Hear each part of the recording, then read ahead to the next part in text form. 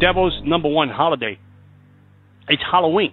And a lot of believers today, they are celebrating Halloween. And the most remarkable thing that the devil taught me was, I love when they celebrate Halloween. I love when they get dressed.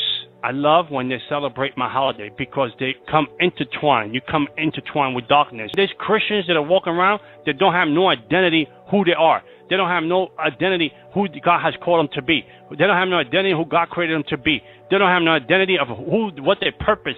Instead of us affecting the world is affecting us. If you go back to the history of Halloween, human sacrifices, skulls, cemeteries, plots upside down, people digging out bones and skeletons and people digging out skulls for Halloween. How are you going to celebrate these things and say you're in Christ? It's like me being married and I'm sleeping with a prostitute. The whole picture of Halloween is like you honoring the devil. You bow down to the devil. The biggest witchcraft that I used to do was on Halloween, to kill, steal, and destroy Christian believers. I was preparing a week ahead of time.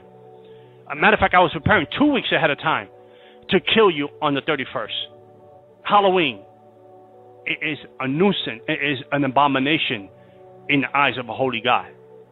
So how is it that you're going to go to a Halloween party? You play with fire.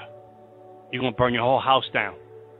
And you have nothing left of you because the devil comes to play for keeps.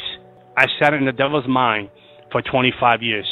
His mind is full of strategies, how to entrap, engage, and kill, steal, and destroy through holidays, through events, through cultures.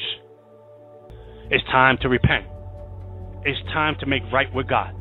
Don't play with a holy God. Don't let the entrapment and the lies and the deception, there's something that looks cool, that looks good, that looks harmless, send you to a place that you'll spend your eternity and never to return. You're separated from a place that God has predestined for you to live with Him for an eternity. Whoever celebrates Halloween is cursed. It's time to repent. It's time to turn to Jesus Christ. Amen.